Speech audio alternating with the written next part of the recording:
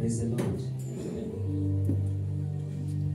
I am trusting God that tutaweza kuingia kwa neno, tuweze kupata zaidi kile Mungu anataka siku ya leo. So nakukaribisha uliyefika leo.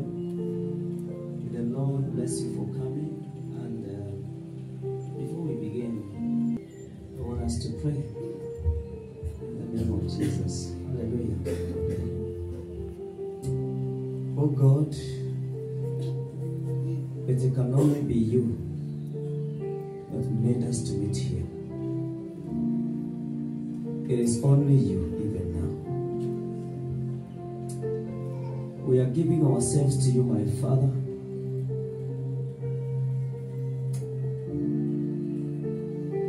Lord, let this meeting not be like any other meeting. For you always come in your name. And Lord, as we begin to minister, that your word will cause us to begin to enter into dimensions.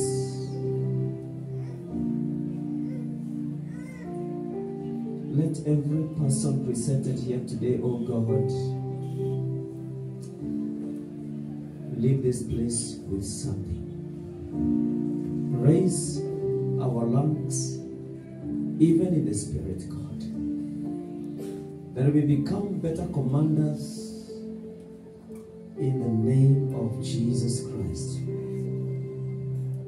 Jesus, take over from the beginning even to the end.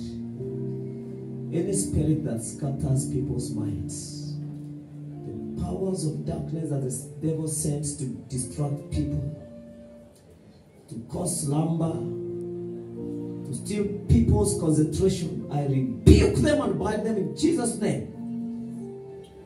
Let them not function in this hall at all. Every person here, oh Father, speak to us as it pleases you. In Jesus' name we've prayed. Amen. Let's have our seats.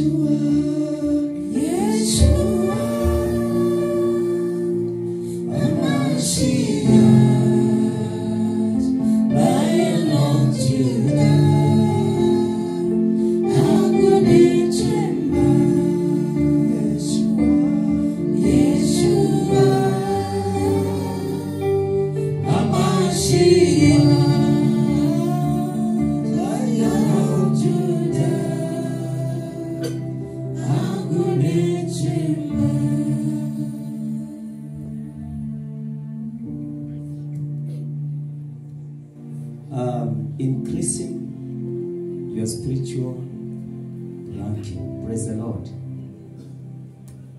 That is the message. Increasing your spiritual ranking. Hallelujah.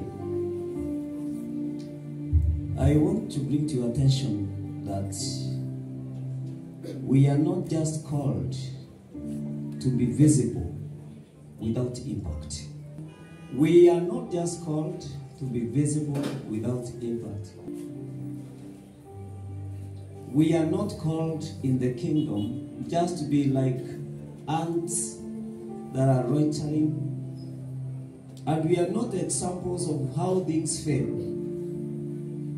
We are the template that need to explain to people what God does with the people that He has placed the finger onto. Praise the Lord. Why am I speaking this? I want you to start changing your perception, the way you perceive yourself. Because sometimes the way you perceive yourself is different from the way God perceives you. You know, it takes time to get to that point that now allows you to express as God intends you, to express yourself in the world. We're in a world that is full of battles, yes. We are in a world that is full of resistance. We are in a world that is not generous, if I may say, that you must fight. You must fight to get that which you really wish to get. Hallelujah. And battles are not the same. There are many things that comprise what can make you to win in this life. Among the things that add to that is what we call your spiritual rank. We are all ranked differently. It is true that salvation is for us all. And we appear in the eyes of the Lord equal, as his children being the bottom line. But on top of that, people appear differently when it comes to ranking and how much command God has given them. But it is the will of God and his desire that every believer rises to a level of command where you have the ability and the capacity to command things so that they can function according to the plan and the will of God. Hallelujah. When you see people succeeding, don't think it became like that accidentally. One day I asked people here in church that if you take 100 millionaires and ask them, how many of you millionaires became millionaires or billionaires because you won a lottery? You might even find now the probability in 100 rich men even in this city of mimi nilikula loto, mimi nilikula SportPesa, utashangaa sana. But they will give you a testimony. They will talk to you things, how they have labored and how they used to wake up and refuse to be disappointed and refuse to be discouraged. Praise the Lord. You think when you see people doing things is because they have not been discouraged one time? No. People have been disappointed. People have been discouraged. People have been frustrated, but they did not take that one for an answer. Praise the Lord. And do you know God rewards hard work? God will always reward people who work hard. Spiritual ranking is very, very important, brethren, to understand this. What is a rank? A rank is a position in the hierarchy. It is a position of dignity. It's a position in a certain hierarchy. And if you don't know or if you didn't know, the physical world has hierarchies. It operates with hierarchies. I don't know how you mentioned it. I was brought up in the village. The spiritual world also has hierarchies.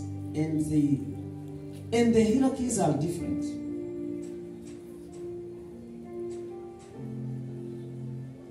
Maybe you might ask, Pastor Ken, why are you teaching us about the hierarchies? Hierarchies are steps or levels. Levels of command, levels of authority, levels of power. I can see police officers in our midst. They are understanding this better than anybody else here. Because that is the way the force operates. They operate with hierarchies and commands. Now, Pastor Ken, why are you saying this? It's because if you become a Christian who doesn't know that there is also the rising into a higher rank, you'll be the kind of a person who will get saved, keep quiet, wait for Jesus to come and go to heaven. It is true you will get to heaven, but you'll get to heaven as a very disadvantaged person who did not really do what was supposed to be done. There are levels of wealth and prosperity that you are supposed to conquer that you'll not be able to leave the impact because you did not understand how to climb the rank. There are levels of, captivity that you make people to live in, because some people seated here, you are the only hope of your family, whether you know it or not.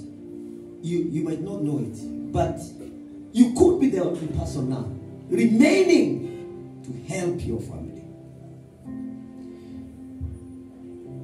If you discover your rank and that you can rise higher, it is to your advantage. Praise the Lord. So I want to shift you from normal salvation to the salvation that seeks to rise and have command. Are we together?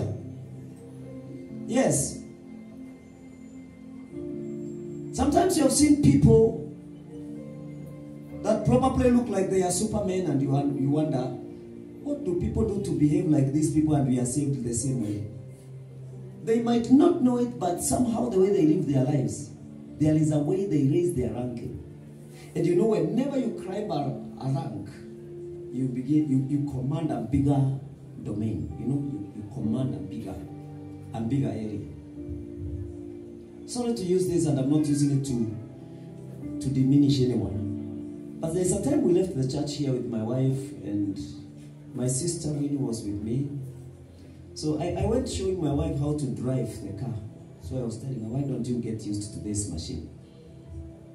And we got to some place along Loresho, and she stopped all of a sudden and somehow blocked the road, although it was not that blocked. Little did I knew that there was an OCS in another big car there. That was a Prado type of a car who was behind us. And he called ahead of us and said, there is this car, this, and they are misbehaving, they are blocking the road everywhere. So I don't know, can you do what you know how to do it best? By the time we were appearing somewhere else to catch our Yakiwe, I saw a car that came and the lights were on, alafu inanifungia hivi. Nikifikiria vile anashindwa kuendesha, kumbe anajua mataa yote iko hivi. Nikasimamishwa. So when they came, they asked dereva anakuanga nani? Mimi. Okay. Mimi nikachukuliwa nikawekwa kwa hiyo gari nyingine yao katikati pa. Kaniuliza kwa nini unafanya hivyo? Na mmoja akaingia kwa gari yangu akaendesha. Nikamwambia I'm familiarizing my wife to drive the car. Akasema, are you an instructor? Nikamwambia no, me, I'm just a driver. Do you know what you are doing is wrong? Nikasema, well, huyu mtu alisoma gari, tulisoma na yeye haja familiarize. Sasa atajua kuendesha. Mimi nikaona sababu tumetoka church ama pastor, tuende mahali hakuna watu wengi ndio azoee. So, but because a higher authority had commanded them to arrest us, whether they wanted to forgive us or not, it was now not possible. Because the OCS said, I want to find those guys in the station. I had to borrow a higher rank. Praise the Lord. And I told him, we have been arrested here. I was trying to familiarize my wife with and we are arrested here. Then he told me, can you give me the booth at that station? My sister is here, she can tell you. And I started asking, who is the most senior person in this station? Hallelujah. Have you ever felt like you want to speak in tongues? So when I went to the guy who was playing what he told me, I'm not the one. He said, that person standing there, give him. I told him, can you talk to this with this phone?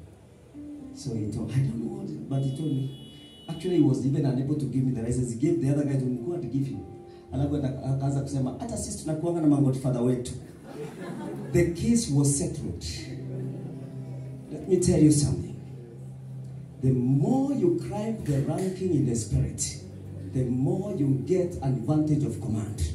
There are things they might have been commanded to follow a generational line, but when you rise, you stop that generational pattern. Praise the Lord. You can find in a family where people think they are all foolish. It can be a stronghold. It takes somebody who shall rise higher. And let me tell you, the spiritual ranking that I'm talking about is not what you get from Bible school. I'm talking about something that you must work and function with God so that you can begin to rise. Now, when that thing happened, we got into our car, and our car was a small one. We just left very peacefully. And I said, my God, I think this is what happens in the realms of the Spirit. Now, in Ephesians 6:12, Paul is helping us to understand that there are ranks in the Spirit. Because he's actually the only man in the New Testament who helped us to understand how the realm of darkness looks like and how they carry each other in terms of hierarchies. Because he said that, Ephesians 6:12, he says, for we wrestle not, yeah, it's the one, against flesh and blood. Listen, there is a wrestling. And there are people here who are wrestling. Some of the wrestling you are doing at workplace. Actually, the problem is not that boss. You can climb a higher rank and you change the results. Praise the Lord. He says that for we wrestle not against flesh and blood. Let me tell you, if there is somebody that God gave the grace to really understand the realm of the Spirit and what happens there, no wonder he was so effective when it came to spiritual warfare. It is Apostle Paul. Because the way he defines the realm of the Spirit and how the battles take place, this tells you this is not a man who is doing guesswork. This is somebody graced of the Lord. He says that we wrestle not against flesh and blood. Because when he saw it, he did not see it like an imagination. When he saw it from the realm of the Spirit, he saw a real battle. I'm sure most of you are familiar with wrestling. I don't watch it, but I used to watch it. You see how that battle is. How people drop each other down. You know, there is a difference between fighting and wrestling. Fighting is this one. But wrestling is where you grab somebody and make sure the person will fall down and remain down. Now, this is how spirits fight. Demonic forces fight to put you down and you remain down. And you are not the one. In Jesus' name. That is how they do it. So if you find yourself like there is something that puts you down and you are still there, you don't want to rise, even the energy that makes people to rise, you don't know where it comes from, you are just there lamenting, a demon wrestled you. But if you are rising, then you know that God is also able to save your life and rescue you. So, Paul is saying that we wrestle not against flesh and blood, but against principalities. That is a rank. Principality is a name representing a rank. Are we together? Hey, may God give you understanding, because I know I'm speaking things. Na ukisikia kausingizi kanakuja wakati kama huu, ujue hapa ni pale shetani atakangi usikie. Kabisa. These are some of the things that the devil would never even want you to know and even to understand. There are principalities. We don't know, but against principalities, against powers, against the rulers of darkness, the network rulers, against spiritual wickedness in high places. Those are ranks. And ranks behave differently. A man of God by the name Daniel, graced of God, helped us to understand how principalities look like. And as he was praying, I mentioned that more about that later. That is how he was able to even invoke the ministry of angels. Because the battle that he was fighting, it required a backup from heaven. Praise the Lord. He wanted his brothers and sisters to leave Babylon. Leaving Babylon was not about opening a gate and saying, go out. Now, if that was the case, the principality that Daniel came to understand about would not have been visible. Meaning their captivity was more than a gate being closed. Are we together? It was beyond just a gate and the wall. There was a force behind it. Remember one time we learned about Nehemiah when he was raising the wall. And we saw one of the guys, I don't know, Sambarat, or Tobias, one of them. He said, will they even sacrifice? And remember I told you this. If you fight with an enemy who is speaking that language, that is not a simple enemy. An enemy, a demon that knows about sacrifice, then that is not an easy spirit. Why could they, he asked, will they even be able to sacrifice?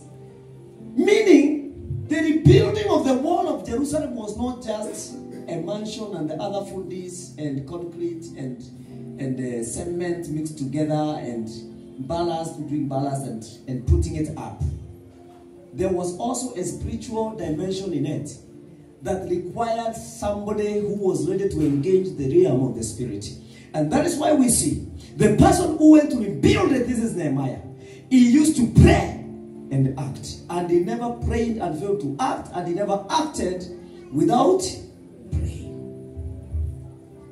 Now, you see, there are battles that the way you approach them, because you saw a door closed, that is just a very small portion of the kind of a door that is closed.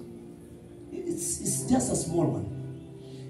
No wonder sometimes there are things you pray for that look normal, but somehow a supernatural dimension takes place and the things begin to happen. It means whatever was blocking them was not just the natural thing that you see. Are we together? So Paul is helping us to understand that there are ranks in the realm of the spirit. And if there are ranks in the realm of the spirit, why are ranks there?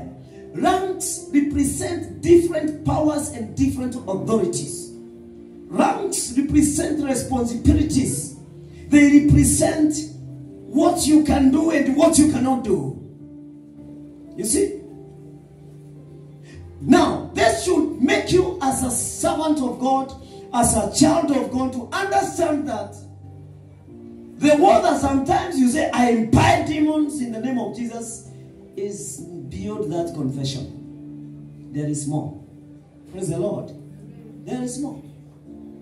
So when you fight with this understanding, you'll be able to see the kind of an enemy that you are dealing with.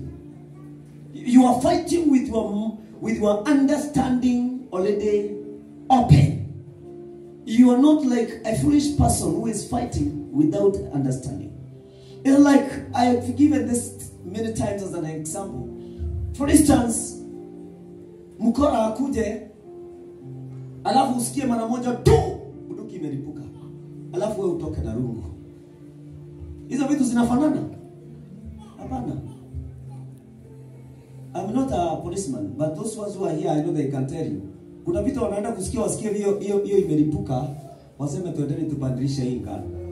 Hizi silaha lazima tubadilishe, hii haitawezekana. Ndio risasi ni ile lakini kuna moja nafikiri kuna moja inakuwa more effective. Nilisikia huyu mtu anaitwa, anasimama huku ngamba na Tranzoia. Anaitwa nani? Natembea akikomplain huko na ikibia akisema tena tumesikia bunduki sijui ni gani ambayo si rahisi, si ya kawaida ya kuwa na mkora. So kuna kitu unaweza sikia useme hapa ninaenda kubadilisha silaha. Yesu asifiwe sana. Yes. Hapa sitaendelea na hivi tena namna hii. Now, that is the way we fight effective spiritual warfare. Praise the Lord. And when I'm talking about that, don't see the demons only. Also see your life as well. the things that you go through. See your life. See your family. See the patterns of things that bring you down. See the resistance that you've experienced in things. So, ranks are there. So a rank represents a power. It represents a certain authority level of execution of authority. And that is why I've told you, when I called a higher rank, the other ranks were divided. You know, it's like when you have a doctorate and you are applying for a job. Do you need to produce a standard 8 certificate? See, hiyo rank yake imebaliswa kufanya hizi zingine. Sidio? Listen. When we understand these things, then we know what we should do. We will begin to live like effective believers who do not do guesswork when it comes to the way we approach this Christianity and the battles that we see. Sometimes joblessness for a long time is not just the absence of a job. This is what I am saying. Oh yes. Sometimes it's not the absence of a job. No. Sometimes it's the absence of the correct tool and application of that warfare. Because you can be hired sometimes in a place where you don't even have the papers that talk about you. We have seen people doing that. Praise the Lord. We were in the morning reading about the story of Esther and Mordecai. Which degree did Mordecai have? Yet he understood what was happening in the state house. And he called Esther, who used to stay in the state house, and she didn't know what is happening. Actually, wakati Esther aliona amejifunika mangunia anafikiwa na ripoti, aliingia Isiri kutafuta boutique, and then mupatie Mordecai shuti. Mordecai akaiangalia na mmoja sababu msichana shida ni nini sasa? Naye ni mke wa mfalme ndiye anakaa ikulu. Shida sio ngunia. Ni kwa sababu kuna vita tunajaribu kuengage hapa. Sisi hatuna shida ya nguo. Unaona ranki yake pale pamoja na kuwa ni watchman ni kubwa kuliko yule yako ikulu kama princess. Praise the Lord. Yes, there are things he can understand and see. Na anaanza kudevise strategy ya vile watafaulu. Na tunaona hiyo strategy ikifanya kazi. Isifike wakati mtu wa Mungu ufikiria kwamba maombi ndio unaombanga ya kwamba hakuna kitu inafanyanga. My friend, the day you stop praying those prayers as little as the year, ndio utajua kweli jana mlikuwa mmejipanga. Continue pushing it. Praise the Lord.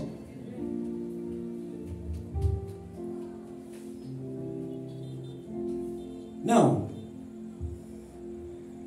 it's another senior man who is a commander here in Kenya, and one time I saw his videos on YouTube.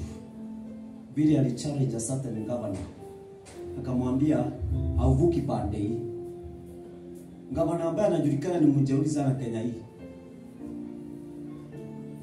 Na mimi nikajiuliza, kwani polisi kuna nguvu aje? Anaweza simamisha governor akiwa kwake asiingie pande hii nyingine. Nikashindwa hii. And the police is a big man. So when I sat down with that man, he's my friend, nikamuuliza, how did you manage to stop so and so? And the way we know him is can kill somebody. Na yule anasimamishwa hapo na maaskari wake. Akaniambia, kitu ya kwanza, mimi nimesomea hii kitu, akanitajia hapa na hivi na hivi na hivi. So I also know how to fight psychological warfare. Before we come physical, ati kwanza anaanzaga kutoa mtu ngazi zake psychologically, anamuweka chini. Sasa akaniambia hivyo ndivyo alianza kuifanya. Ati hiyo haikuwa inahitaji confrontation physical. It was very far from that. Kwanza alianza kudemote yeye. Whichever he was doing is sijui ni aje. Lakini akaona akiameshuka kwa gari yake amekuja mahali yako. Akaniambia, the fact that now he left his car to come where I was, I knew I have won the war. I was trying to learn spiritual warfare as he was giving me that story. When you rise higher, God puts you on you to command more. And that is what even happens in the force. The higher you rise, the more you command. The higher you rise, the more you command. Praise the Lord. Another thing that helps us to understand that there are ranks in the spirit is what happens, especially when somebody is possessed with demons. The Bible says in Matthew 12:43, from verses 12:43 to 45, that when an unclean spirit goes out of a man, na hii imani inaongewa hapa si imani ya mwanaume, msije mkazoona mapepo tu inatoka kwa men. Hii ni man, inasimamia male and female. It goes through places seeking rest and finds none. Now, you see, hii ni pepo ambayo imeondoka. Wakati unashinda roho fulani, si lazima iwe ni mhubiri alikemea akasema toka. Lakini kuna vile unaweza ishi katika maisha yako ukawa umenyima nafasi mapepo kutawala mambo ambayo yanahusiana na maisha yako. Especially kama umepanda hizo ranks, tunasema ndivyo inakupatia more, freedom in life. Lakini kama wewe utakuwa Mkristo wasiwasi wa kusema Yesu alikufa msalabani tu imetosha, mimi nakwambia hii wokovu unaita wokovu, hii kuja kanisa unaita kanisa, haitakuwa na tofauti na mtu ambaye alienda kutembea mahali nyingine. Tofauti itakuwa unaitwa Mkristo lakini kuna mamlaka inakosa. Na Mungu ametuita tukue watu wa mamlaka. Ndio maana hata Yesu alisema all power and authority has been given to me. Go you therefore. So he released us with an ordination of power. We were not released as weaklings to go and suffer. Praise the Lord. He says that when that unclean spirit goes out, it goes through dry places, seeking rest, and finds none. Then he says, ndio roho ikikemewa, ikianza kuzunguka, ipata kila mtu ameokoka vizuri, itashindwa kuingia ndani ya mtu. Kwa hivyo inaenda kutafuta nani amekaa vibaya, nani anaamini laana zara katika ifalme nianze kujenga hapa. No. Nani amefanya usharati jana? Nianze kuingia hapa. Nani hajatupu? Nani inaanza kutafuta? Nani alikuwa kwa mganga? Nani amefanya? So it says to itself, I will return to my house from which I came. And Yesu alisema hii mambo. And when he comes, he finds it empty, swept and put in order. Now, why is it clean? The place where the devil was living. It is because the Spirit of God took over. And this person now was going to church. This person now was giving the tithe. This person now was a worshiper. This person now was, singing to God. This person started preaching. This person started having mercy on the poor. This person started doing the works of Jesus. The Holy Spirit is directing this person. And there is no way the Holy Spirit will direct a person and then you are dirty. Are we together? That is why it defines it clean, swept, and put in order. Meaning, before that, the thing had disorganized it. No wonder when somebody is operating and the demons, you disorganized, dirty, there's no order. I mean, unapata ndugu yako mnaimuona panga tukatane inakosea kidogo.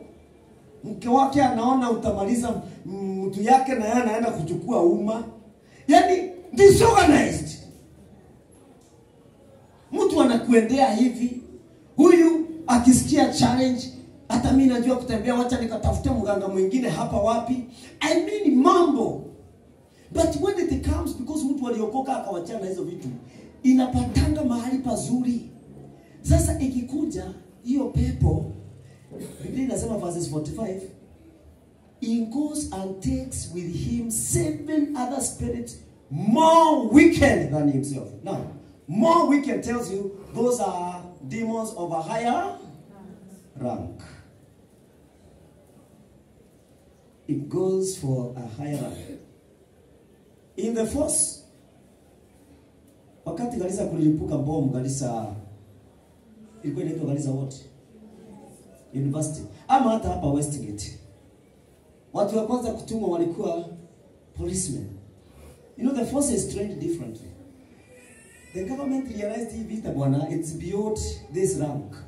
We need people who can respond to terrorism. And that is when they started now engaging the army and the Recce squad. Because how do you work on your dimension? Wewe unafikiria Kenya inaweza kuwa inajua hii na shetani yao hajui? Na Mungu je? Nitasoma ya Mungu. Bwana asifiwe sana. The Bible says that he goes and takes those 7 demons. Ndio maana it is very dangerous to backslide. Uki backslide, top up ile inakujaga. Ni ngapi? 7. Na Yesu akasema, and they enter and dwell there. And the last state of that man is worse than the first. Na akasema nini? So shall it be with this wicked generation. Has the demons stopped behaving like this? No. Jesus said this generation will experience that if they don't stay well. Now, why did I read that scripture? Not to exalt the demons. I know God is exalted above. I read that scripture because I wanted to show you there are ranks in the kingdom of darkness. And the way the devil fights battles, he knows that if I am threatened here, I need to get a higher backup that is more trained and more wicked than me. That's how demons fight. Are we together? The next time you'll find somebody who is troubling this and somebody who has backslidden, just know that the first demons you need to bind is first of all 8 demons. Maybe you should need to say, 8 demons in this brother, out! Tunaanza hapo. Nieti kwa nini? Zile zingine 7 na hii moja ile ilikuwa Rad Road. Sindio? Listen. How do ranks operate? We need to understand them. They operate depending with power. Now, there is somebody who challenged Jesus. A centurion, when his servant was unwell. If you read that in Luke chapter 7, verses 6 to 10, the Bible says, and Jesus went with them. When he was not far from the house, the centurion sent friends saying to him, Lord, do not trouble yourself, for I am not worthy to have you come under my roof. Una mtu unaweza sikia akiongea hata wewe utake kujua huyu mtu kwani ni nani? Mjasiri mwingine. Bwana asifiwe sana. Imagine huyo centurion anatumana Yesu aambiwe asikuje kwa hiyo nyumba. Verse 7 nasema, therefore I did not presume to come to you, but say the word and let my servant be healed. Now this soldier, a centurion is a rank. Sindio? Alijilinganisha na yeye kama vile ni polisi na ni mkubwa. Akasema kuna mambo mengine mimi sifai kuinama huko. Na huyu Yesu vile nimesikia akiwa introduced, nafikiri hata yeye lazima huyo ulimwengu inakuwa na rank. Kwani yeye hawezi tumana vile mimi natumananga? Si yatumane. Bwana asifiwe sana. Kama mimi ninatumana, yani kulingana na huyu jamaa, ingekuwa ni ile mambo yetu ya line of duty, hii hata sifai kufika huko. Hii tu ni over even no hivyo. And that is how he challenged Jesus. Na akasema verses 8, for I too am a man, set under authority with soldiers under me. And I say to one, go, and he goes. To another, come, and he comes. And to my servant, do this, and he does it. When Jesus heard these things, he marveled at him, and turning to the crowd that followed him, said, I tell you, not even in Israel have I found such faith. And when those who had been sent returned to the house, they found the servant well. Praise the Lord. Imagine that is what stopped Jesus from going there. There are places you should not go, but you need a rank that can command them. Praise the Lord. Amen. Now, when you have a higher spiritual rank, you are able to be very effective, even sometimes without going to some place. You know, when you operate in a big rank, it's better for you. And God is calling us to rise higher in bigger ranks in the spirit. I'll show you how you can rise in ranks. Hallelujah. Now look here. The president, that is a rank. Because we have presidents, we have governors, we have senators, we have women reps, we have members of parliament, we have MCAs. Sindio? If an MCA goes today, alafu asimame kwa ile kitu ya President Uhuru Kenyatta, aseme, fellow Kenyans, from tomorrow until Thursday, I declare it to be a holiday. Will you refuse to go to work? Eh? It's an MCA who has said that. And he's speaking from State House. What comes into your mind first? When you are to hakuna mtu akisimama hapa. Yani kitu ya kwanza una doubt. That is the first thing. What if the president stands in Kipra, hapo tu kwa hiyo siwe mahali wakivuka wakiangalia vile Nairobi inakaa, aseme, jeshi ya. Kwanza nataka niseme kutoka kesho ni holiday mpaka Thursday. Utakuwa na shida na hiyo? Kwa nini? Yule ameongea. Kwa hivyo hata aongea akiwa wapi, kiwango chake kinamruhusu kuongea hiyo na ifanyike. Kiwango kile Mungu anataka tufikie watu wa Mungu ni kiwango kama hicho na zaidi. Lakini tukianza kuishi kama Wakristo ambao waliokolewa tungoje Yesu tuende mbinguni, nataka kukuambia kuna mambo mengi sana tutashindwa kuyakamata, na tutaishi chini ya viwango zetu ambazo Mungu alikuwa anatamani tuishi. So he himself is a rank. Doesn't matter where he speaks from. As long as it is him, he can. See, there are things he has spoken in a church. President aliongea kwa kanisa, and it became. Alright? Praise the Lord. So sometimes it's not where you are. It is your position. The position that you have. That office.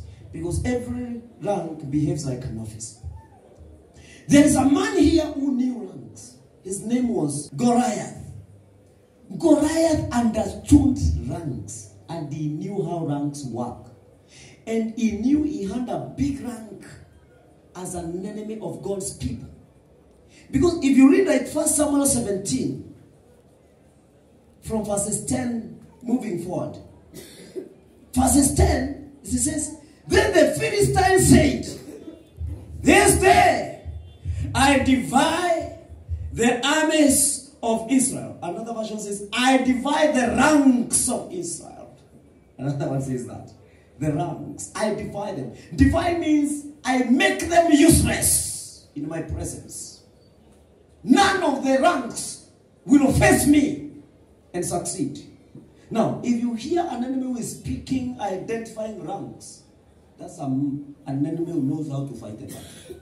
He'll say, and he said, give me a man and let us fight each other. And the Bible says in verses 11, on hearing the Philistines' words, Saul and all the Israelites were dismayed and terrified. Now, if somebody said, I have divided all the ranks that you have, and I declare all of you useless. You see, jamaa ambaye anajisikia akona kitu mtu anajielewa. Imagine those are kind of demonic forces that we fight with. Yet when you are fighting for you even don't know where you are.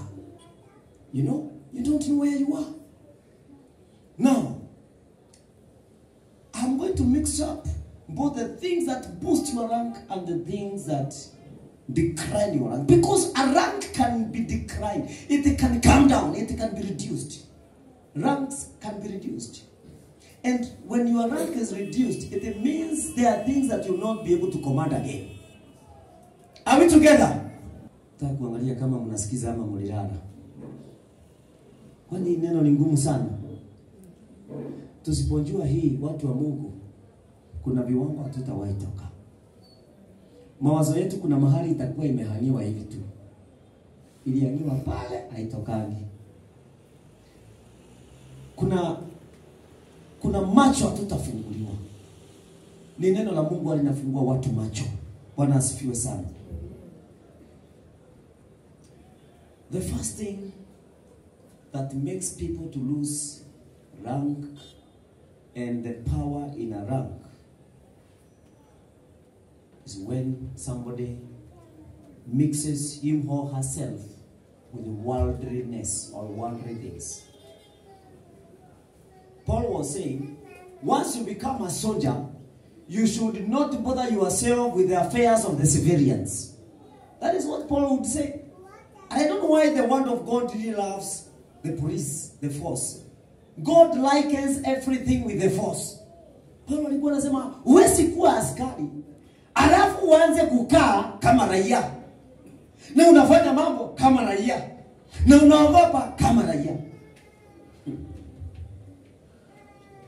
Joshua, in the book of Zechariah chapter 3, verses 3 to 7, kuna kitu tunaona na Joshua. Zechariah 3, verses 3 to 7. Now Joshua was dressed in filthy clothes, as he stood before the angel. The angel said to those who were standing before him, take off his filthy clothes. Then he said to Joshua, see, I have taken away your sin, and I will put fine garments on you. Then I said, put a clean turban on his head. So they put a clean turban on his head and clothed him, while the angel of the Lord stood by. The angel of the Lord gave this charge to Joshua. This is what the Lord Almighty says, after now he is restored. If you will walk in obedience to me and keep my requirements, then I will govern my house and have charge of my courts, and I will give you a place among these standing here. Meaning he did not have a place. Ukisoma hapo mbele imeanza, Joshua alikuwa na manguo machafu. And the Bible says, naye shetani akawa amesimama kando na yeye. Actually, the devil was standing, I think, on the right hand. Why? That time his rank was down. Because he had filthy clothes. He had mixed up with the world. Anytime a believer begins to become worldly, what happens? Mamlaka yako inawekwa chini ya kiroho. Meaning kuna majaribu ulikuwa unashinda ambayo hautaweza kushinda. Meaning kuna mahali haungerogeka na sasa unaweza kuroga urogeke. Meaning kuna vitu asije kundisappoint katika maisha, lakini sasa zina kundisappoint. There are things you would go through in life and they would not disappoint you. You are so hardened to resist. You would still trust God that you will move forward. But when this happens, you begin to comply. What did God do? He sent an angel to remove the problem, so that this guy can be restored to his rank. And now he is told, now I can give you a place among these people who are standing here. Because when he was there, he was a junior. But now God is beginning to introduce him and restore his rank. Praise the Lord. And that is why, my brothers, my sisters, there is no way you can say that you came to Jesus and you still practice mitishamba. It doesn't work. It doesn't work. If anything, those mitishamba now will become more worse on you. Because zimeanza kusikia hatari. Okay? There are things you should not allow to come around your life. If you want to rise a rank, don't allow those worldly things to come around you. There are things that if you don't allow them to come around near your heart or your relationship with God, there are things that you will not fight. I want to tell you, you can enter a car and an accident that the devil had set for that matatu, it aborts just because of your presence in that car. Because of the rank. Yes. You can disorganize a plan of the enemy. When your rank is rising, something that you are not able to do, somehow God begins to send helpers. That is how it happens. And that is why if you find yourself in a thing that has made you to fall, don't sleep there. Rise up, dust yourself, begin to walk, and begin to rise your ranking. So anytime you consistently begin to practice these things of the kingdom, just know that there is a rank you are raising for yourself. Praise the Lord. And God is putting you at a place of command. In the book of Joshua chapter 7, if you read from verses 9, it's a big story. If you read Joshua chapter 7, all of it, the better. It is after Joshua had conquered Jericho. And Jericho was down. But now, there was another smaller city called Ai. And that is the city now they were to conquer. Do you know what they did? They underestimated that small town. And they said, this one is small.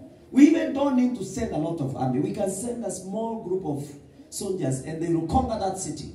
But you know what? When they went there, they were chased away until they ran and the enemy saw the back of the children of God. So Joshua was complaining to God and he was telling him, what has happened, my Lord? That the Israelites have shown their enemies their back. That a back is a very precious thing that God's people should not show the enemy.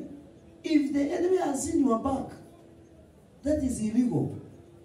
And as Joshua was falling down there trying to put sackcloth and ashes, God told him, wake up! Wacha kujichafua kama kuku. Israel has sinned, and they have also transgressed my covenant which I commanded them. For they have even taken of a cursed thing, and have also stolen, and disabled also. And they have put even among their own stuff. Jamaa huyu alikuwa anaitwa Akan. Wakati waligonga Jericho, aliangalia akaona kuna vitu mzuri ziko huko. Na Biblia inasema mimi sijui ilikuwa ni, lakini inasemekana they were dedicated items. Items zilikuwa ziko dedicated kwa madhabahu ya miungu ya huko. Lakini yeye aliona dhahabu. Ni kama uingie kwa hii msikiti ya Wahindi. Vitu mingi sana za dhahabu. Ukiipa kanisani utaendelea kuwa maskini. Ukiipa nini ya Wahindi unakuwa billionaire. Because wanapelekeanga miungu yao vitu za dhamana sana. Unapata dhahabu imewekewa kimungu kimesimama hivi, akijawahi ona, akijawahi ongea, akisikiagi, lakini anaamini huyu ni Mungu fulani. Na wewe unaleta change kanisani. So mkiipa hapa hata saibu hapa ukiipa speaker. Vitu sijikazi zinafika 100,000. Msikiti ya Muhindi ukiona ile kama madhabahu inatengenezwa kwa pale imewekwa kwa kitu imewekewa mpaka pilipili hoho na hapo nini ingine inawekango, alafu kuna tutu dhahabu hapo. Hii si dhahabu ile mnanunua hapa ya China ya vitu ya bangili ya dhahabu. Hiyo ni kitu ukichukua uende husi tu pale karibu na Stanley umeomoka. Hiyo ndio Akana alichukua. Some things are dedicated. They have been impacted a lot of powers of darkness. It's not every rank sometimes that can do that. Let me not say what I wanted to say. I might be mistaken. Listen. As they were going to the battle, Akan had carried those things. So what were they doing? Those things were boosting the other enemies. Because the moment you have things that don't go by the ordinances of God, they are backing your enemy. And that is how they were beaten. And God is telling, these people, they have sinned. You see? So, if you want to rise a higher rank and operate with command, wachana kuchanganya mambo ya Mungu na miungu mingine. Wanasiwe sana. Wacha kuchanganya. TV sahi tuko na wahubiri wengi sana wanahubiri huko. Niliwaambia niliona mwingine ameweka karohia horn. Unajua kuna tribes zingine hapa zinakujaga kwa Mungu zikiwa zimeongeza na kaukwao. Si unazijua? Hata ukiingia kwa hiyo kanisa utasema lazima mchungaji wa huko awe kutoka kwa kabila fulani. You know, kuna uwepo wa huko anaweka hiyo karohia. Sasa anasema tuma pesa hapa. Utume 1,100 ndio Roho amesema. Ikifika tu mimi naandika jina lako kwa hii karatasi. Alafu hii karatasi nitaiweka kwa hii horn, hii oil ya ruhia. Unajua sasa hii inasema mamlaka. Alafu wacha niwaoneshe na ile majina imefika kwanza. Anaweka hivi anatoka. Unaona vile mafuta inamwagika? Unaona? Hebu tuma yako nayo tuweke hapa. Na mimi ninajua kuna watu wako hapa na wanatumanga hizo pesa. No wonder anga yako imekauka kama kuni. Unajua watu wanapandishia yako anga bila kuelewa. Ndio maana mimi watu wanaomba huko kwa street weze kupatia kila mtu. Kuna mtu utapatia hapo aki utakaukiwa the next 2 years. Kabisa. Au utapata zaidi ya fare na chakula hiyo siku ya jioni. Na ulifikiria nikusaidia umesaidia. Some of these people are altars. Na mimi sisemi kusaidia watu. Mimi nasikizana kama nafaa kusaidia mtu. Mimi kuna watu nilipata hapa 2000 wakati niliingia Nairobi nikawapata kwa street wakifanya hiyo kitu. Na mpaka saa hii ninawaonanga. Na hiyo inaniambia huyu mtu sio vile alikuwa amekuja asaidike. Amekuja na roho yake. Na unaona wengine they are hired. Siku kulikudushwa tia gas pale karibu na commercial. Wengine walikuwa wanakaa hapo hata ndio walikuwa nakimbia kuliko wale walikuwa wanatembea. Kuna wakati inafika mtu anakuwa liru. Unajua unaweza kumbuka ulikuwa umempatia ukamgandea pesa yako. Watu wengine mnapea huku ni kama madhabahu. Akishika tu mbona hiyo pesa tu itoka kwa mkono. Okay, sitaki kusema tuwe kama Wahindi. But unajua Muhindi ni ngumu sana kukupatia pesa uitoe kwa mikono yake. Actually anapatiana na left. Mungu injiliza ni kwa nini? Anaogopa usichukue utajiri yake. Alafu sana anakuwekea hapo wewe usichukulie. Nilijaribu kupatia mtu mwingine pesa, nilikuwa nimeshika left. Akaniambia nipatie pesa na mkono mzuri. Nikabadilisha sasa nikampatia left. Akaniambia hii mkono si mzuri ya kupeana pesa. Watu wamebeba maimani mingi. Mimi I don't care how you give me. Or how I release it. What is mine you cannot take away. Praise the Lord. And that is why believers we need to walk in authority and power of God. Praise the Lord. There are some truths about ranks that you need to know. One of the truths about ranks is that ranks are not the same. We have higher and lower ranks. Another truth about rank is that ranks represent different levels of authority and command. There are ranks that can command higher and others have got lower command. Ranks can be increased, can be promoted, and they can also be decreased. So whatever happens to a rank, it also affects the power and the level of the command that you need to have. Ranks, sometimes they are awarded, they come through award. By merits. Ukisikia mtu amepandishwa cheo, ni kwa sababu kuna kitu amefanya kikafanya afanye nini? Aongezwe. Si ndio? If you become a manager from an office messenger, something must have taken you there. Si ndio? Kuna mtu alisema ukipata kope juu ya mti, elewa kuna mtu alipandisha hapo. Hakuna kope anaweza panda hapo. Si ndio? Ranks can be awarded. There is a way you can stay with God. You might not know where you are, but there is a way life will begin working Maybe after 3 months down the line, you realize something must have changed in my life. This is not me 3 months ago. Praise the Lord. Yes. Unapata kuna mahali unapata kibali ingine ambayo haukuwa unajua.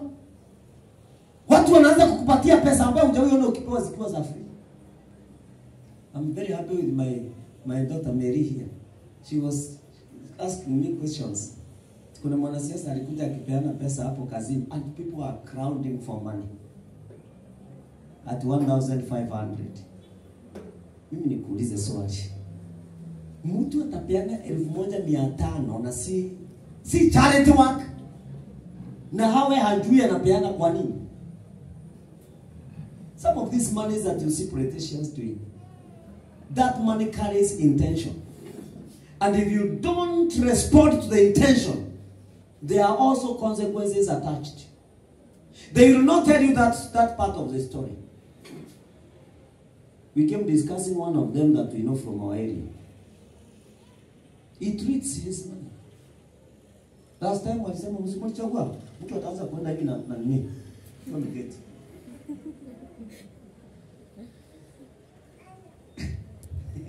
Kwenda rivers.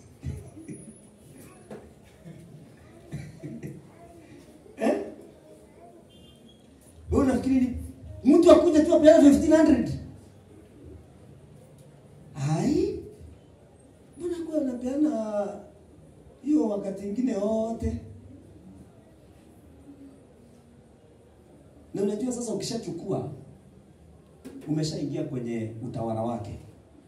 The moment you receive it, umeingia kwa hiyo utawala. Usiende kusema, nimeangukia, mwezi mmoja kwa hapa, sijui. Unatupatia. Nimepata sapa. Unakula hiyo sapa. Na kwa pia unaanza mgonjwa wengine ya tumbo ambayo haijawahi kuwa na wewe unaanza kushindwa kunaenda aje. Kutoka hapo hospitali, kisirani. Some of these things, they are not, this is money yenye imetolewa dhabihu.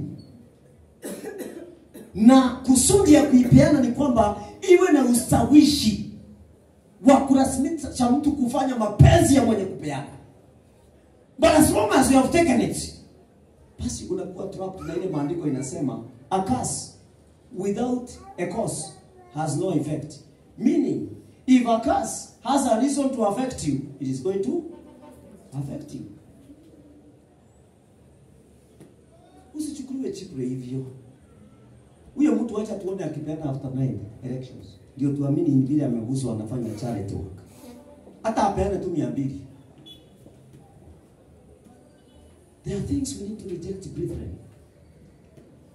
I told you when I used to stay in Mombasa. Wakati hizi wa Ramadhan.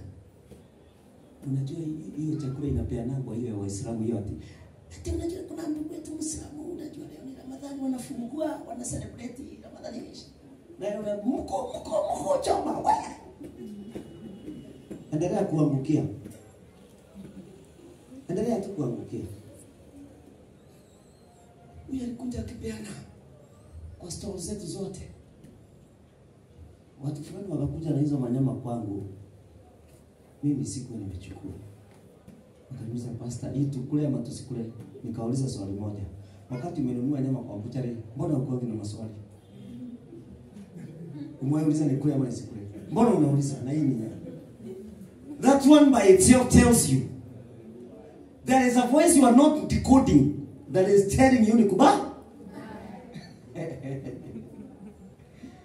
Because hii inakuwa tayari celebration ya kutolea miungu. Na wengine mmekula tayari. Ndio maana ukiro yako imekauka na iko na echo. Iko na echo. Atenajua ni colleague. Na wengine mmeenda mpaka kwa hizo vitu tena wanachoma zile mpani zinanukia. Nika kitu kananukia. Unajua some of those mpani ni zile za kuappease demons. Kuna ni moja walikuwa wametengeneza kitambo ilikuwa inaitwa Bint el Sudan. Hiyo ka perfume na kulikuwa na powder. But later on it was realized hizo vitu zilikuwa za kuappease demonic forces na zilikuwa zinaunguliwa sana. Wewe unajua kuna mafuta unaweza jipaka upate kisirani throughout. Ukipotelea pande hii mwana wasimu amekushika. Ukienda ukimbia pande mwingine, ha! Unashindwa leo kwani kumeenda aje? Hao watu ni kama kunipokea.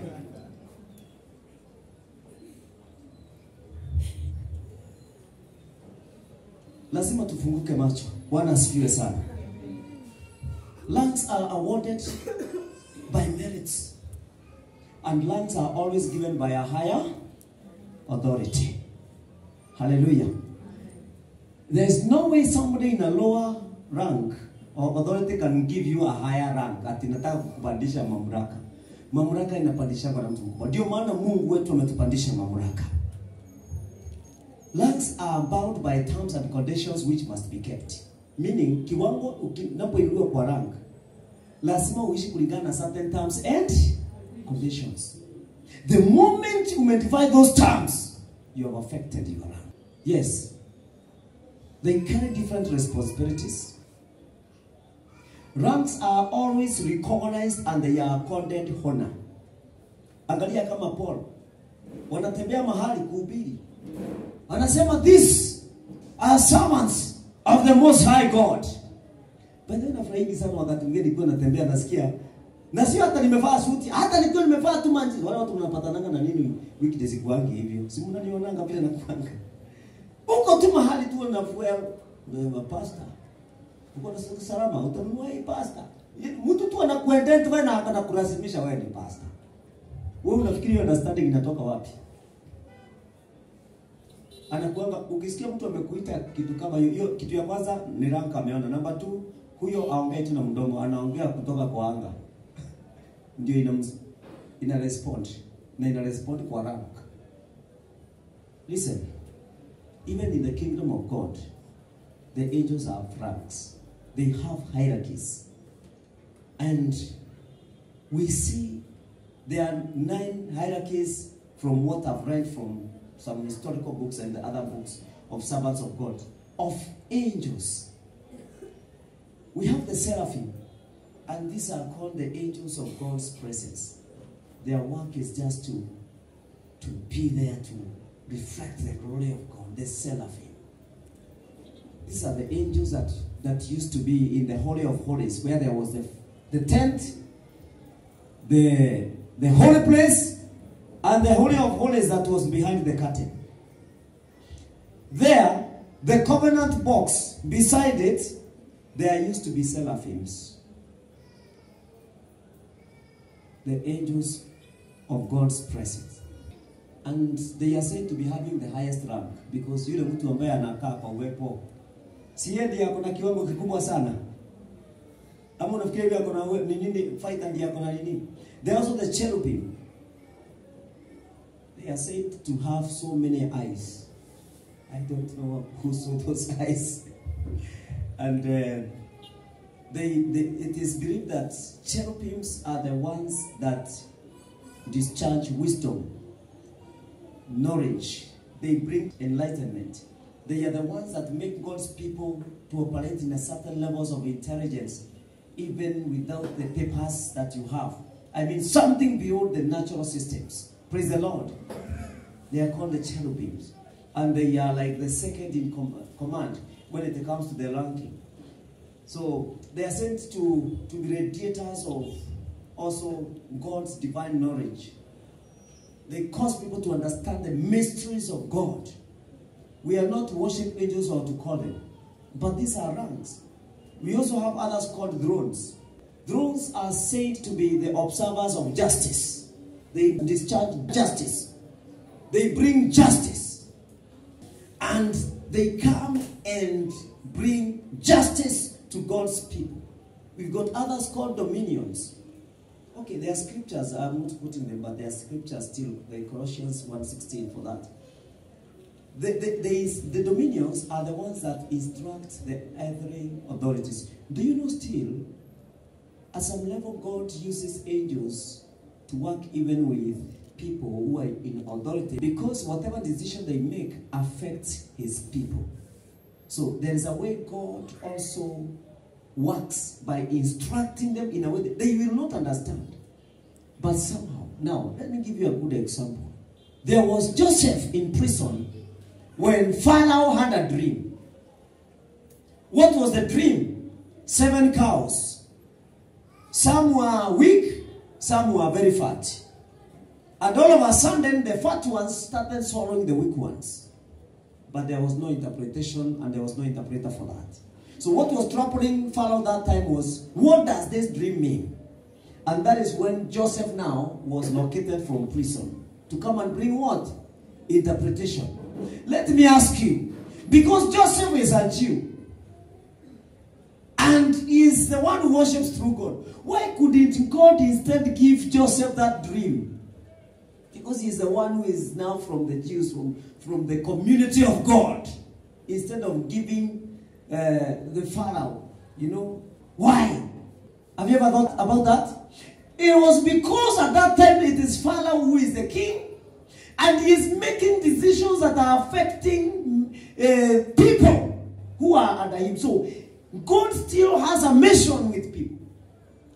Even in a wicked leader, there is a way God comes in to help. Praise the Lord. So those dominions are believed to be those angels that execute a lot of wisdom when it comes to governance.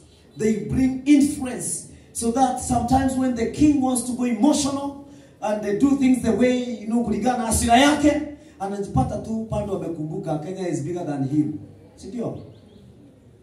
And I believe we trigger these powers and these thrones when we continue praying and making prayers that God don't allow the nation of Kenya to go in the wrong direction. So, because your voice cannot be heard from State House, God uses the one who is there. Look at people like Nebuchadnezzar and Belshazzar. They were dreaming dreams, but God's people are interpreting them.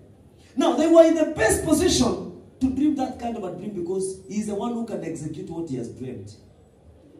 But yours cannot go there. There is a message that God sometimes would want to speak to the president, but because of your language, in terms of the gifting that you have, sasa itabidi itumike na mtu ambaye ako juu kidogo mwenye anaweza enda pale apatane na yeye. Otherwise, kama sio hiyo, enda pale Ramata, ufukue kidogo mtu alizikwa jana, usome jina useme fulani out. Akisimama sema haya, niko na ujumbe wa president. Hapo itafika. Tukua tunaona maiti imesimama. Amefufua mtu. Wewe ukifufua mtu kuna mtu atakataa kukusikia kitu kingine. Bas. Praise the Lord. Kuna other level of judges wanaitangwa powers. They're in charge of executing miracles. When we are praying and we see the things that happen in church, they're in charge of that and many other things. They give us strength. They give us strength. You know, you are able to come back again with strength, even after failing or meeting things that have disappointed your life. We also have authorities. Authorities are known to crush the evil powers. They are in charge of handling and addressing demonic forces. And we also have principalities. Principalities, they command the lower angels. They instruct them and they help them to fulfill the will of God. We've got what we call the archangels. The archangels, these ones are now big, like Angel Michael. The archangels, they carry and reveal the mysteries of God. They are in charge of a lot of foresights. And we also have the normal angels. These angels are known to be the closest to the people. Anytime you are in a church and you are praying, and you are moving in a place, you feel like there's a place that is having a strange presence. And when you leave, you feel like this is different. When you come here, somehow you are beginning to speak in tongues. Very likely there is an angel standing there. Very likely. And these angels are all over. Anytime we are worshiping here, anytime we are lifting our hands to God, we are not alone. So, I am about to finish and I want to say this. There are people in the Bible who moved in very high rankings until they would cause God to change his mind. Number one is like Moses. The Bible talks about Moses. Was he the most humble person? Humility that moved God. Until one time when God wanted sent to destroy people. He said, begin with me. Sindio? And God refused. Now, kuna mtu anaweza sema, begin with me. Hata kabla hiyo sentence ishe. Hata alikuwa anangojea utasema lini. Sababu unatesa watu. God was unable until now he had to decide to bring another design. You see, these were guys who are operating very high ranks in the realm of the spirit. And even Joshua. Actually, one time Joshua is standing somewhere and the angel is coming. Akasema, wewe ni adui ama uko upande wetu? Na malaika akasema, mimi ni upande wenu. Ni mwanajeshi nimetumwa kutoka mbinguni kusaidia wana wa Israeli. Wanasiwe sana. A guy who can question an angel. Sasa wewe ukiona angel labda sio kweli. Hallelujah, hallelujah, hallelujah, hallelujah. Hata yule wa divine. No. You need to know. You need to know. There's a time we used to preach in a place called Karurumo in Embu. That was 2002. Sisi tulikuwa tunafua nguo tunaandika tukiwa mission. Na hatuna pasi. Tunapata kesho nguo zikuwa zimepasiwa. Na hakuna mtu alipasi.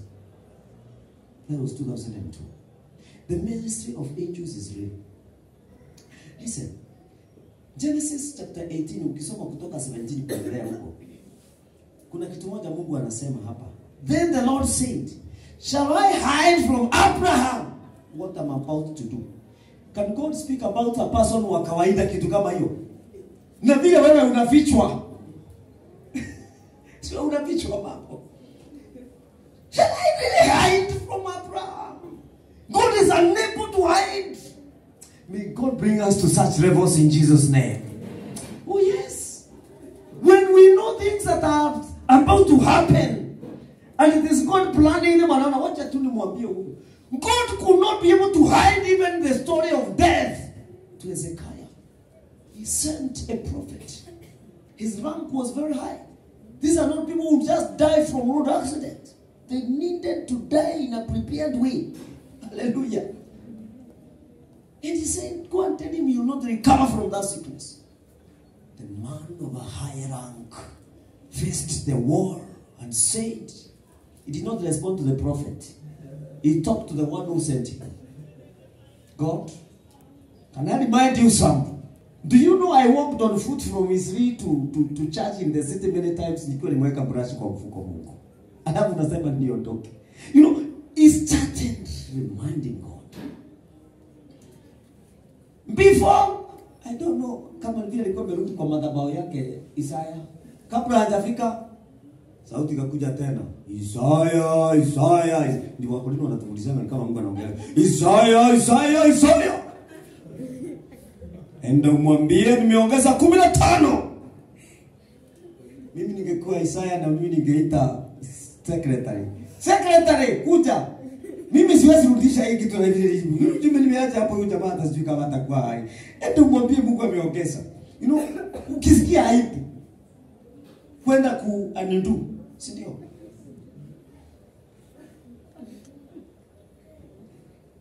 Abraham will surely become a great and a powerful nation. Look at what God was looking at. That Abraham would become. That time he was not yet. But he would become. Because of the rank that Abraham would carry, God felt that I need to share secrets. I pray that a desire will be provoked in your heart. That you will desire to get to a place where God will also desire to share secrets with you. Praise the Lord. Yes. Ukiangalia Jeremiah chapter 15, from verses 1 to 3. Then the Lord said to me, even if Moses and Samuel should stand before me, my heart would not go out to these people. There are people that God mentions in his presence. He says these people can cause me to think otherwise. But on this issue, they will not change me. You know. Can you be mentioned there? Look, Job chapter 1 verses 8. God responding to the devil when the sons of God were showing themselves. Have you considered my servant Job, that there is none like him on earth, a blameless and upright man one who fears God and shuns evil. Praise the Lord. What a people. Are you desiring this? Very much. Yeah? Brethren, we should change. We should change our desires and expectations, the way we perceive God now. We should not just sit there and wait for Jesus to come so that we can go to heaven. We need to rise in ranks. Praise the Lord. Ezekiel chapter 14, verses 14. Son of man, let me start from 13. Son of man, if the land sins against me by acting unfaithfully, and I stretch out my hand against it to cut off its supply of food, to send famine upon it, and to cut off from both man and beast, then if these three men, who? Noah, Daniel, and Job were in it, their righteousness could deliver only themselves, declares the Lord. Ati aga urumia sababu kuna watatu. Tu ndio wangeokolewa because of their righteousness. Righteousness boosts your spiritual ranking in the presence of God. Hallelujah. It is a boost. How can you rise in ranks spiritually? One, practicing righteousness. It is going to give you a boost. Number two, growing in faith consistently. Don't believe God today and doubt Him tomorrow. Praise the Lord. Consistently. Make consistent spiritual growth. Being loyal to your duties and responsibilities. Loyalty causes you to rise in ranking. Yes. If you are loyal wherever you work, I will give you a secret today. Go and tell God, I stand on the ground of your word. Because of the loyalty that I have in this place of work, Lord, raise me. Remove me from this level. It is possible. Number four, developing intimacy with God. Form a habit where you would want to develop closeness with God. How do you develop closeness with God? Going to church is one of the ways you can develop closeness with God, because you are meeting with brethren who will challenge your heart, will challenge you to grow spiritually, to repent, to think deeper and higher about God. Praise the Lord. Reading His word, doing things that are going to attract God higher and more in your life. Number five, growing in the revelation of God. Some of us know God in a very small way. You need to know Him in many ways. People like Isaac came to know Him as Jehovah Rehoboth, the God who settles you in a place and you will not be moved again. There were others knowing Him in different names. Ebenezer, Jehovah Rapha, Jehovah Shammah, God who is everywhere. Praise the Lord. Number six, exercising faith. The more you exercise the faith in God, the more you are provoking your spiritual stamina to begin to grow. And in so doing, you find yourself rising. There are things that worried you before that will not begin to worry you, because you raised your faith. There's a sister in our midst, and she will allow me to speak this testimony. And even the person involved is there. I'm speaking this to the glory of God. So that sister, the child, mtoto wake alikuwa amepita kwenda shule vizuri kabisa na akachukuliwa shule mzuri, lakini hakawa hana pesa. Alinipigia simu asubuhi nikipeleka mke wangu kazi. Akaniambia, Pastor Ken, alikuwa amenitumia message, alafu tukaongea kwa simu. Kuko hivi na hivi na hivi, what shall we do? Nikamasa. Nikaconnect here. Nikauliza Mungu, tutafanya aje? Hata mimi hiyo pesa sina. What shall we do? Na nikasikia wakati umefika, we exercise what? Faith. Nikamwambia fanya hivi. Si uko na marafiki? Na kuna mahali unaenda kabisa? Kitu ya kwanza, inform your pastor of what you are going through. Si kuna tuanga tithe huko? Na offering? Na unaenda kanisa huko? If that is a true pastor, he needs to know how he can solve that problem. That's what I told her. She's here, she's listening what I'm saying. Nikamwambia number 2, huwezi kuwa hauna marafiki wazuri mahali. Tafuta marafiki kama 10 hivi ama 15 ambao unajua they are good friends. Write a list down. Ukiangalia Pastor Ken anaweza toa 2K, Pastor fulani anaweza toa, ndugu fulani anaweza toa $2,000. Alikuwa anataka kuraise kama 35,000. Nikamwambia, do you know what? On Thursday, huyo mtoto wako, hiyo ndio ndio anasema atakuwa shule. Cleared it. Nikamwambia create that WhatsApp group immediately and put me there. Si ati niwe delivery. Haya sasa piga pande ile. Vitu zingine ukipeana nawe ingia ndani. Bwana asifiwe sana. That is how we started. We saw the hand of God doing the wonderful thing. Actually kutoka kwa hiyo kanisa wakati aliambia pastor wake akapata 15,000. Can you imagine? 15,000. Lakini by that time tulikuwa in darkness. Hatukuwa tunajua tutafanya nini. Nikamwambia imepatikana hiyo. Haya mimi niwekee yangu, nikatoa yangu ile nilitoa. Wengine nini? Let me tell you. That girl is in school. Praise the Lord. You need to exercise faith. Believe that there are people you can tell something that, and God will use them as systems that will deliver solutions to your life. Yes, sometimes it happens like that. The other thing is prayer and fasting. We saw disciples unable to cast out a demon, meaning the demon had a higher rank than them before they fasted. Praise the Lord. That means when you pray and you fast, you increase a spiritual rank. And that is why Jesus told them, such cannot come except by prayer and fasting. There is a life that you cannot experience if you don't practice these things. There are battles you try to fight. Until you get there, you may think you have what you wanted. But the day you practice this is when you realize I was very far from what I needed. Praise the Lord. So Jesus told them, you mentioned my name, that was okay. Whatever terminology you used to cast what's okay. But your rank was not able to generate the rank of that demon. Then how to raise a rank against such? You pray and fast. Alright? The other thing is reading the word of God and doing it. Obey the word. You unlock a rank. You unlock a rank. You want to see financial breakthrough? One of the ranks that will raise you to that is when you do what God speaks about between you and money and his work. When you do that, it's going to happen. I've been having time with God, looking and preparing for this message because he dropped it in my heart. And God knew that today, people will rise in ranks. Praise the Lord. I will not be surprised when you tell me you are promoted at your workplace. I will not be surprised when you tell me somebody has just decided to humble and say, I am sorry, what I did was wrong. What has happened?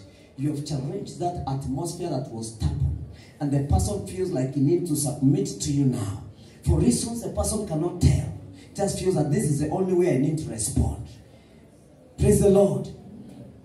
And the last one is desiring to rise in higher dimensions of God's operations. Desiring to rise. When you desire to rise, that, oh God, I'm tired of just being a Christian, a believer who is just neutral, who cannot even do anything. When you begin to do that, I want to tell you, when you begin to do that, you desire. The faithful God Almighty is going to make it happen. I feel a strong conviction that ranks here will go up. There are curses that affected your family. Somehow utakuwa unajiuliza, na hakuna mtu aliniombea, how comes I'm no longer subject to this? There are doors you thought they were very far. Somehow God will magnify them and zoom them near you. You develop ability that is going to change everything about you. I want you to believe God for this. What we are preaching here is not entertainment. God prepared it to come. Let us rise up in the name of Jesus Christ. And you know God, what? Our God is ready to do all these things. It's not a master I lay hands on you, but you can claim it. Today we are disorganizing the devil and his patterns. We are disorganizing. We are disorganizing. Hakuna Mungu kama wewe. Hakuna. Address him like that. Popote. Hakuna Mungu kama wewe. Unainua viwango Bwana. Hakuna. Popote. Popote. Hakuna mwenye ishara kubwa kama wewe Mungu. Let's confess it. Hakuna mwenye ishara kubwa kama wewe Mungu. Si kwa majeshi wala silaha, ni kwa Roho Mtakatifu. Si kwa majeshi, si kwa majeshi wala silaha, ni kwa Roho Mtakatifu. Nguvu za giza zimeshindwa kwa jina la Bwana Yesu. Nguvu zote za giza, nguvu za giza zimeshindwa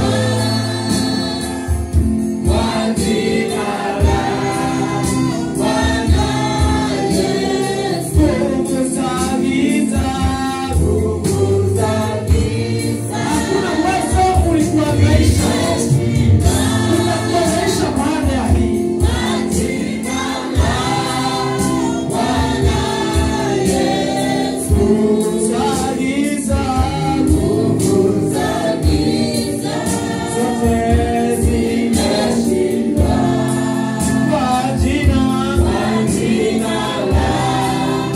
Bwana Yesu. Si ufungue mdomo uzungumze na Mungu. Mwambie Mungu, mahali sikuelewa na kushukuru umenieleza. Na sasa Bwana nataka kuinuka na kuvuka viwango. Lord, I want to rise in the realms of power. We are rising. We are rising. We are rising. Inawezekana tutaamka tukiwa tumevalia tu vile tumevalia, lakini kiwango itakuwa tofauti. Nasema hauondoki hapa vile uliingia. Maangels wa Mungu wako hapa wakiinua viwango. Shemata parakonda batakoza. Oh yes. Tunalazimisha sasa chochote ambacho kilitudharau tunakiconfront na kiwango kingine. Kama ni dhambi ulifanya ikazusha wewe, tubu na waambie Mungu, Bwana natubu hii, ili shetani asikamate kama sababu ya kuchallenge kiwango chako. Kiwango chako kinainuka. Nitasimama mbele ya wakuu na wafalme. Mungu niinulie kiwango changu. Nisaidie kuelewa kila singeweza kujua. Kiwango kikainuke. Zile viwango zimezuiliwa. Kila kizuizi naomba kikaondoke. Jiombee kabisa, kwa sababu wewe unakwenda kuheshimika. Kwa sababu wewe unakwenda kupata umaarufu mwingine wewe.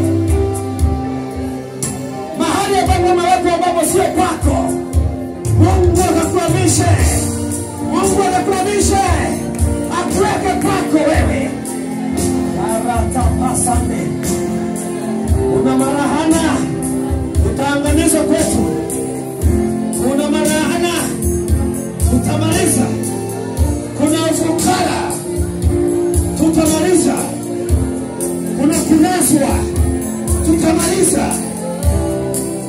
Kuna upumbavu utatuondokea. Kiwango lazima kiinuke.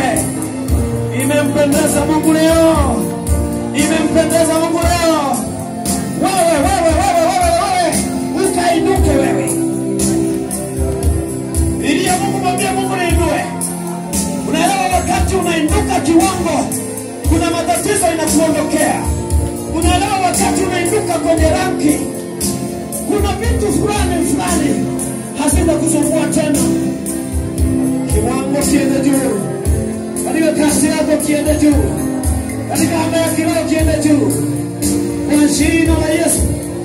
Kuna maprinsipali na mapawa za mashetani ambazo hazijawahi guzwa na mtu kwenu, kwa sababu kulikosekana mtu wa kuinuka kiwango. Ukainuke hiyo kiwango. Ukainuke, Mungu akakujalie. Kuna mahali ulionewa. Uinuke kiwango sasa. Uinuke. Kiwango kiende juu. Ninahisi watu wakiinuka. I feel a shifting. Oh yes, watu wengine wanaanza kukasirika na viwango zao za chini. Hiyo ni ishara Mungu ameanza kukupeleka kiwango ingine. Kabisa umesikia umekataa kukanyangwa tena chini. Wewe hautakanyagiwa chini tena wewe. Unainuka. Unainuliwa. Hali inabadilika.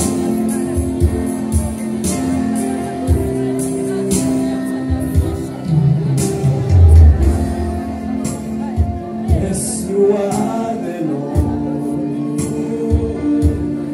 Oh, son. Yes, you are the Lord. Yes, you are. You are lifting lungs. Yes, you are the Lord. The lifter of men is here. The lifter of lungs is here. Yes, you are the Lord. Oh,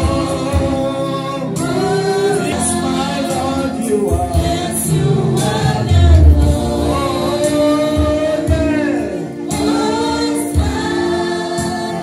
Yes, you are the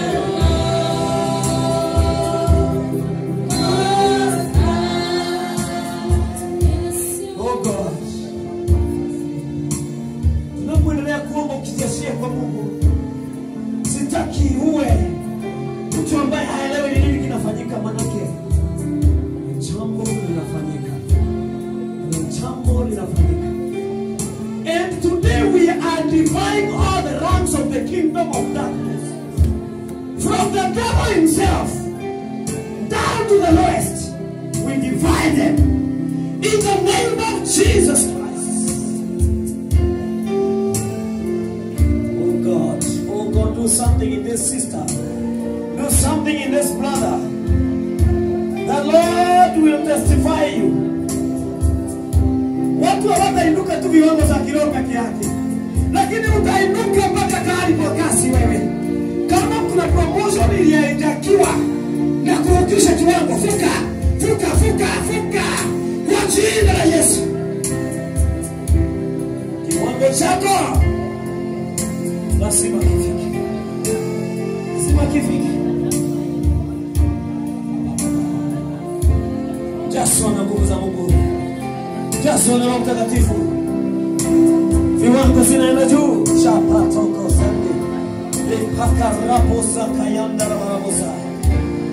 Oh God, do something, my Father.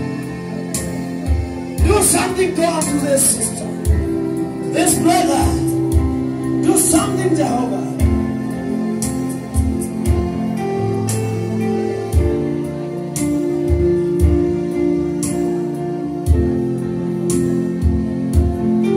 Ngoja ujiachilie vizuri kwa Mungu, sababu tunaitisha nguvu hapa.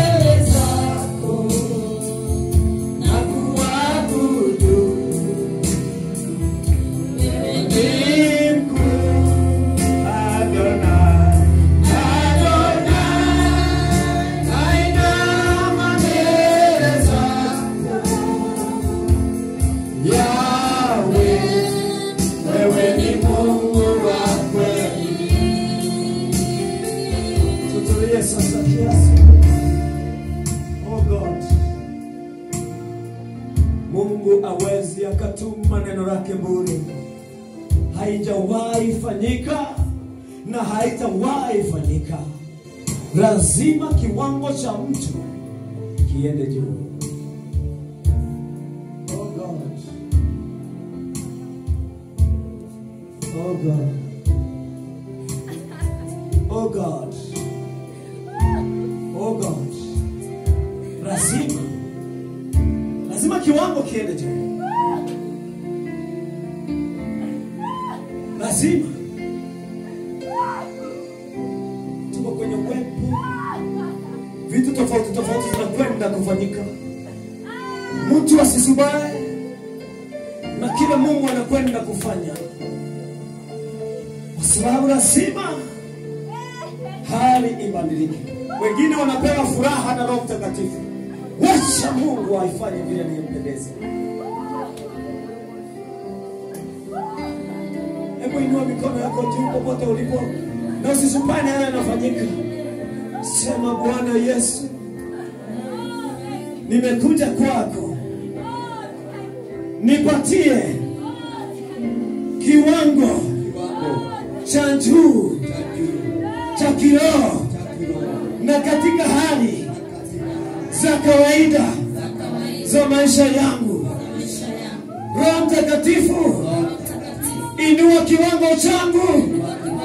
Susha nguvu sasa na uwezo wako.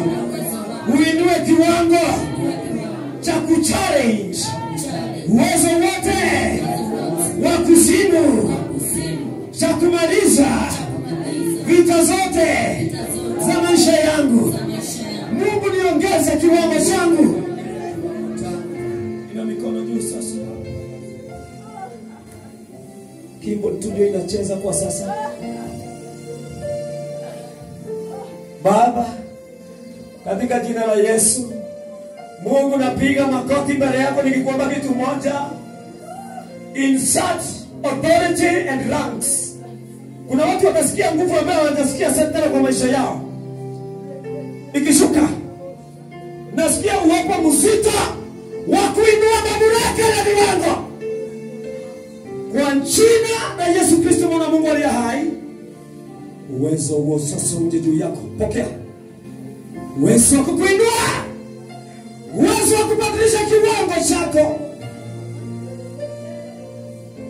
Oh yes.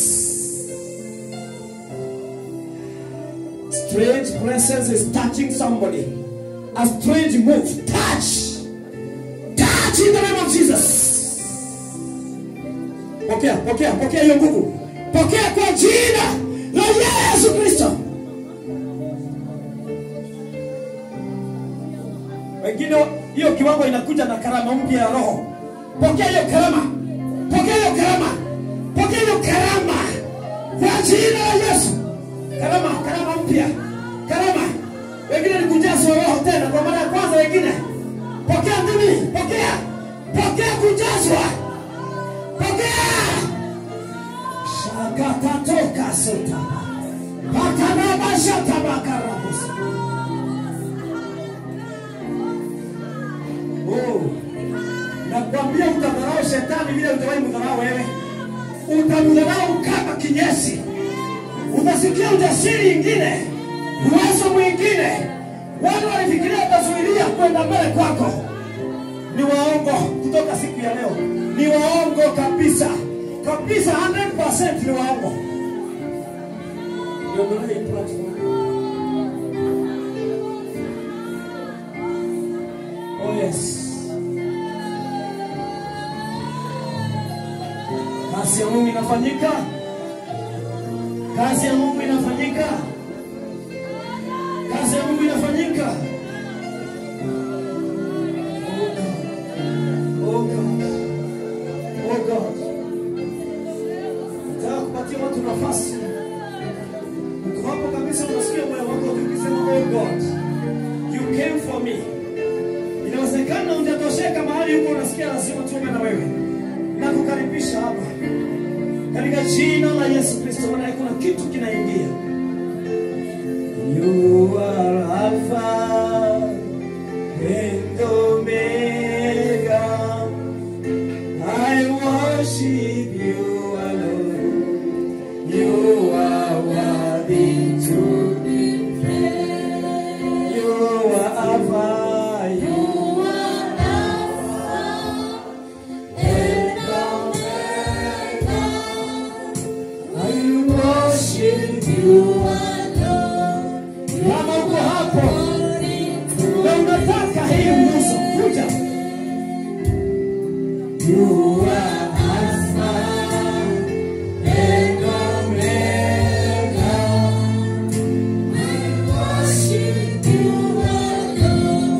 watu hapa wanafanyika kuwa watumishi wa Mungu.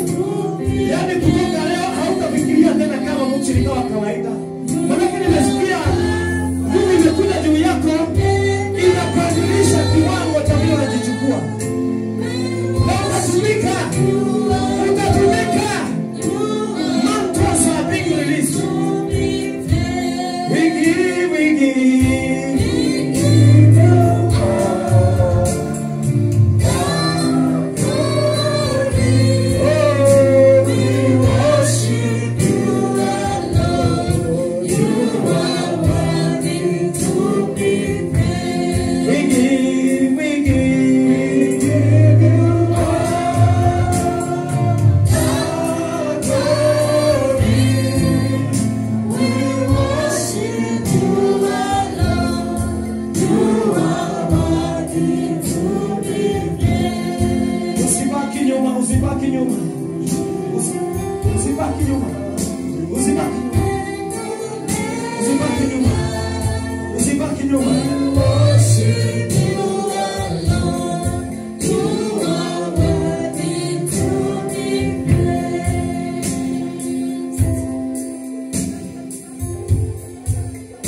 Kuna watu watapewa mpaka unabii hapa.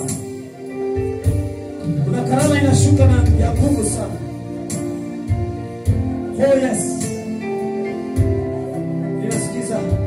Nasikia uwepo wa Mungu. The host of heaven is here. The host of heaven is here. Wengine utasikia presence hujasikia tena kabisa. Kabisa hata mko kwa vitu usiangalie kumele. Connect with God, we pray.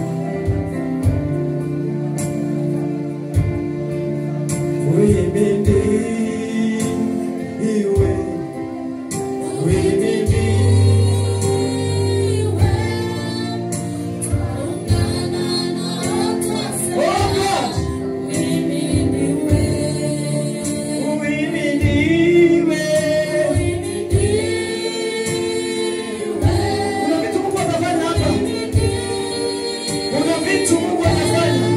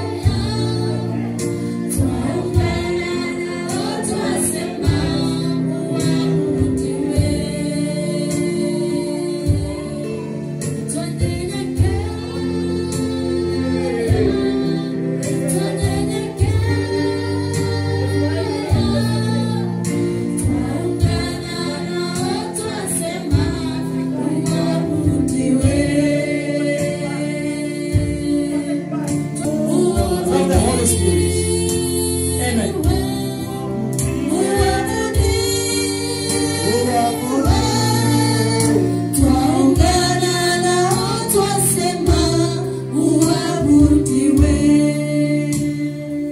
So my Lord, I receive the grace of greatness, the grace that provokes greatness, the grace that makes people to become a sign and a wonder.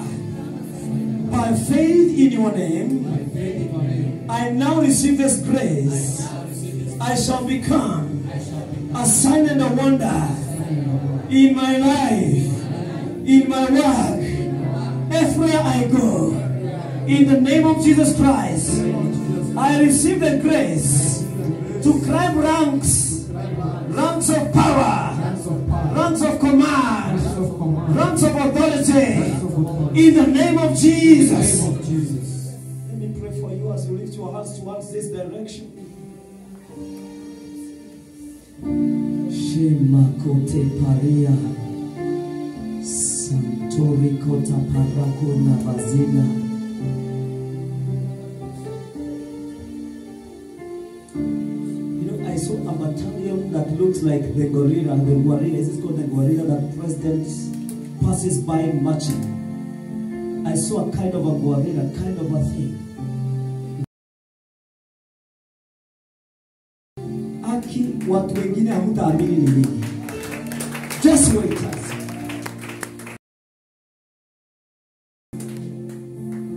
Hamtaamini. You know, this is just in the spirit, but in the realm of the living. There are things you'll see and you'll realize. It changed. It changed completely. This rank will command even more money, will command even promotions, will command anybody who despised you to honor you. Sijui kama mweyo na mtu amerasimishwa, aki unaangalia mtu unaona huyu aki amerasimishwa tu na Mungu. Utaona sasa kwa mara ya kwanza. Utaona. There will be no waste in your life. God Almighty, it has pleased you to honor us today.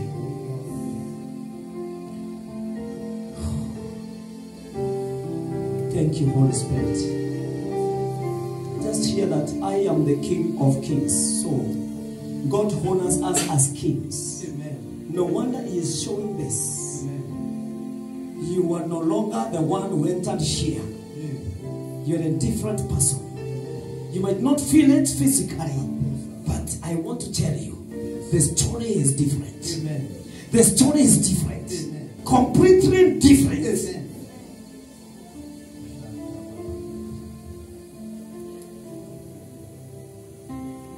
Those that men seek with corruption will come to you. Katika jina la Yesu. Amen. Places that take people years to get, you'll get there within a short time. No premature death will be mentioned in your life and in your family in the name of Jesus. Some people have been feeling like they will die soon. I cancel that spirit in the name of Jesus. Nobody will die before the time God has appointed. No premature death, it is cancelled. In the name of Jesus.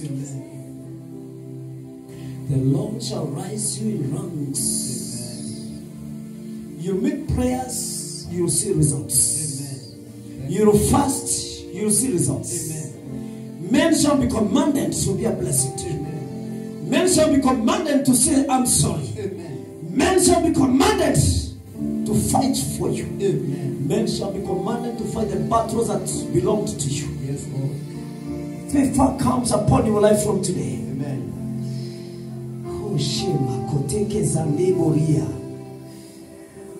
Father, some people are asking, how shall it be? But Lord, you are saying that the Holy Ghost shall come upon them. Yes, Lord. And so it shall be possible. I pray the grace we have tapped today, the struggles, the ancient struggles, the patterns of struggles, the despising, they come to an end today in the name of Jesus. Amen. I bless everyone in this place. I bless the families represented.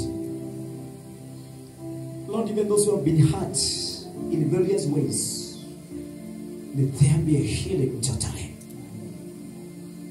I declare there shall be no disappointment in your life from today. In the mighty name of Jesus. You will chase what chased you away. In the mighty name of Jesus. The assignments in the kingdom of darkness that left you low, they will find you high and you will command them down. In the mighty name of Jesus Christ. The Lord sharpen the discernment. May you begin to hear Him. Can you pray in tongues? If you pray in tongues for a moment, if you pray in other understanding, just in a moment, just speak to God. Let's have an education.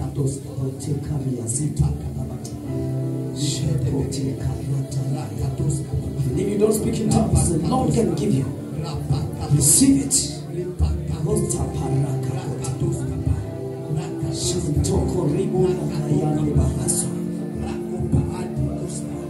Things are changing. Things are changing. Things are changing. Things are changing. Things are changing. Prosperity will be your average. Before the end of this year, you look back and you will see something happen to your life. Completely.